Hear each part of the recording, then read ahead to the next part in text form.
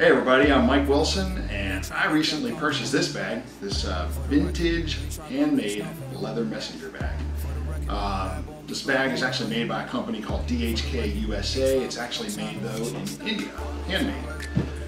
What struck me actually about this was, the first thing was the name of the company. It was actually written on the letter of thanks when I opened up my bag. DHK stands for Devil Hunter Killer.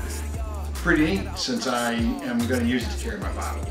Going forward, in fact, I'm going to refer to this bag as my Devil Hunter Killer bag.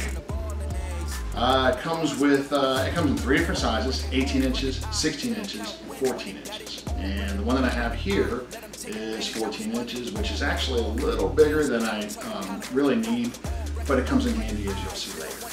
Now let's take a closer look at my new Devil Hunter Killer bag. The leather is actually goat hide. This is a goat hide leather, and it has kind of a strong smell to it when you first get it.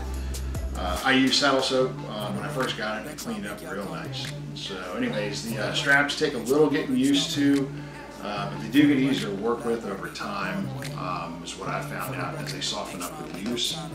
And so anyways, you'll get used to it. The back has a zippered pocket with 2 zippered tabs. Not really sure why they did 2.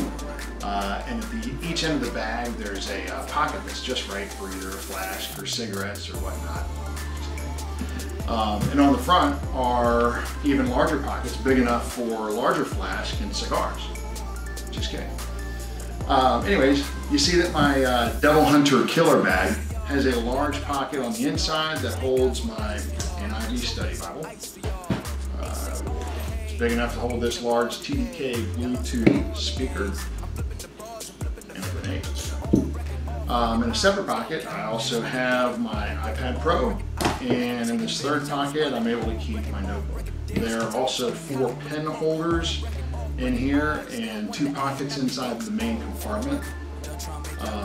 Also in the main compartment is there are 2 different zippered storage compartments, which are great for pistols and also for extra ammo.